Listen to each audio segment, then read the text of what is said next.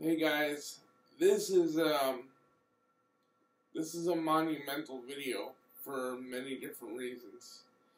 When I founded this channel, almost 4 months ago, I believe,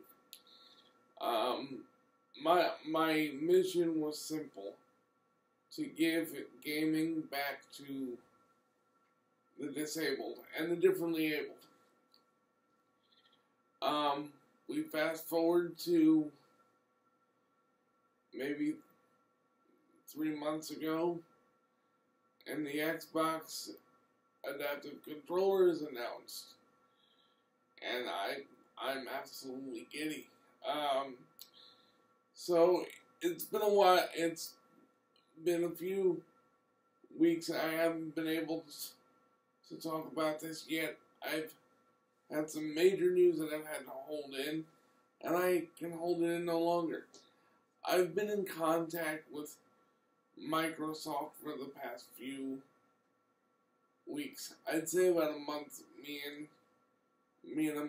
and a guy named Jeff Rubinstein have been in contact with one another.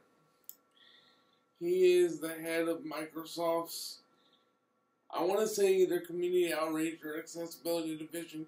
Either way, the man excels at either title. And I was working out the kinks with him to send me the accessible controller, and I wasn't able to talk about it until today. Here it is. We are going to unbox the Xbox accessible controller.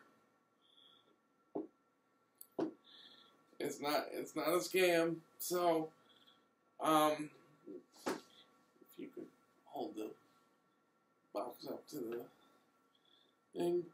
It's the real thing, guys. It's quite heavy, as my assistant can tell you. It's quite heavy. And we're going to unbox it today for you guys. Now, over the next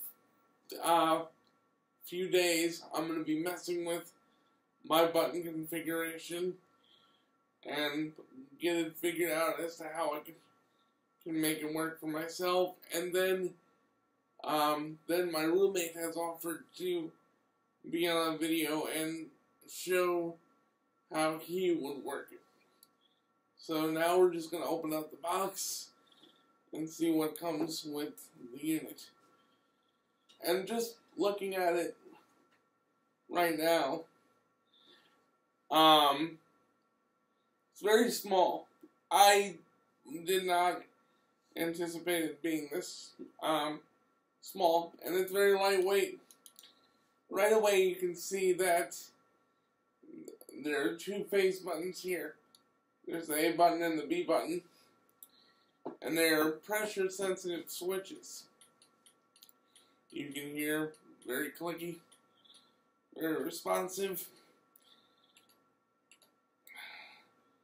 There's your standard D-pad.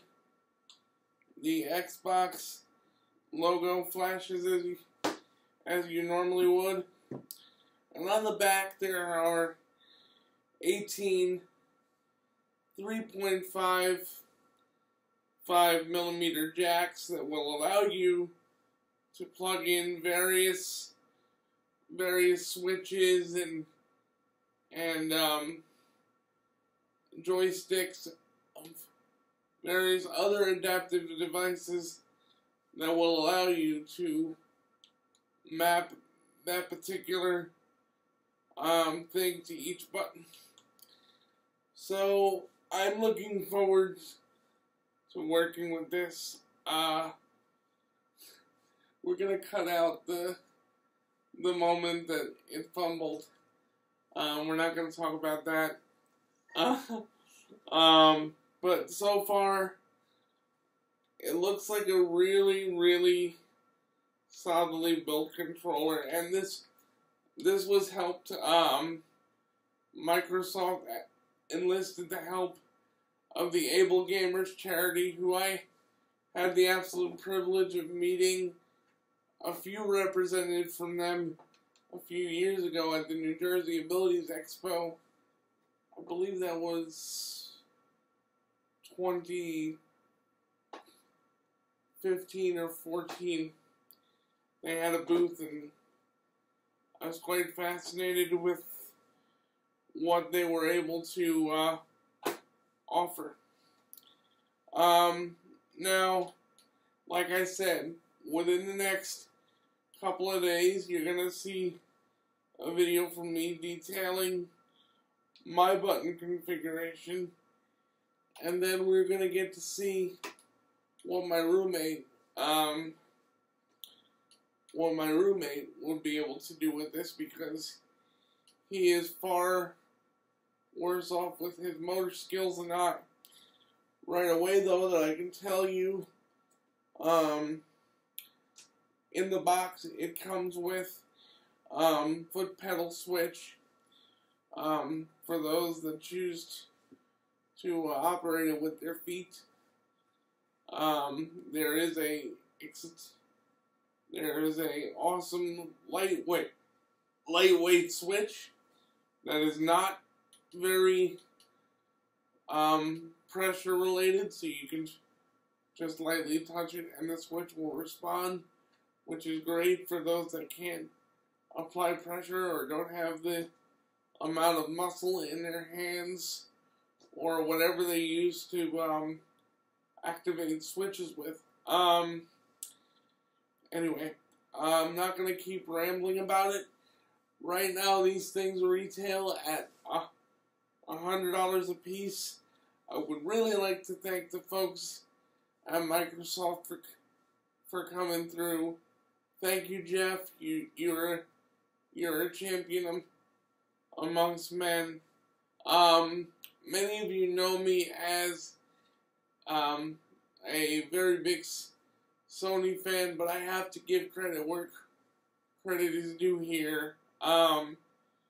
Microsoft really has the disabled player in mind, which is amazing, and you guys need to keep doing what you're doing, because you are amazing. You knocked it out of the park with this one.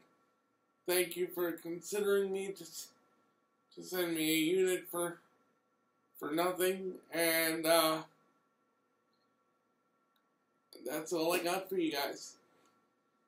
Check out the next set of videos for how this thing actually works.